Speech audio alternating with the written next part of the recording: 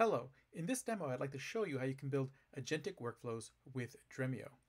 On the screen what you see is a basic AI agent tool that I made with just slightly over 100 lines of code.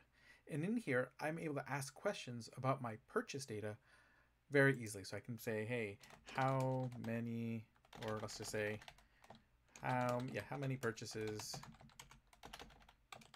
do I have that are invoiced but not paid? Okay, and then basically what it's going to do is going to pull the data and then give me a response, which we should see right about now. So I have 19 purchases that are invoiced but not paid.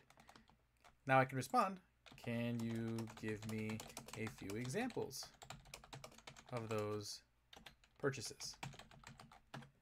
Okay, and the AI is going to go pull the data and then feed that into a prompt, and then I get a response like so.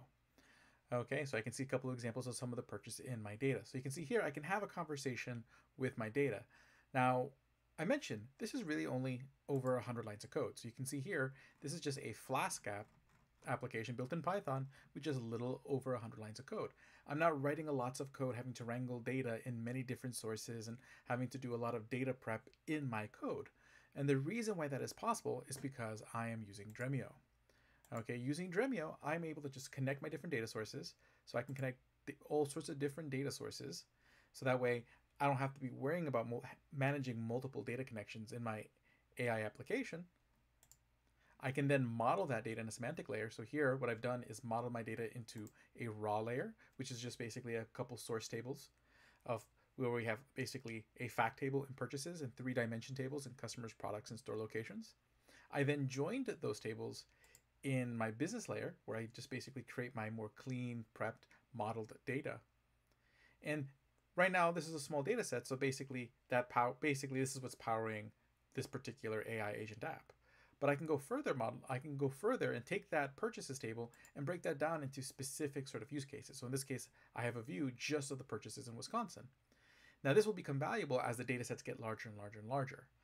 So that way the AI agent isn't pulling more data than it can fit in the context window of the AI model. But Dremio makes it really easy for me to just kind of create all these different views and create the exact sort of versions of the data that I need.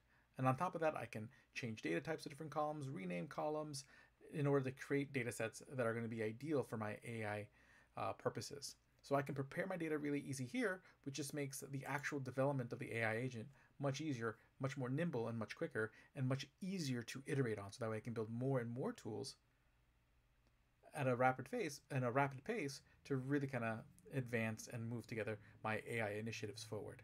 So hopefully you guys enjoyed this demo. If you haven't tried Dremio, I'll link to a do-it-yourself AI agent demo right in the video description. All you need to do is bring your own OpenAI key. And also feel free to reach out to Dremio and try Dremio for free. Enjoy.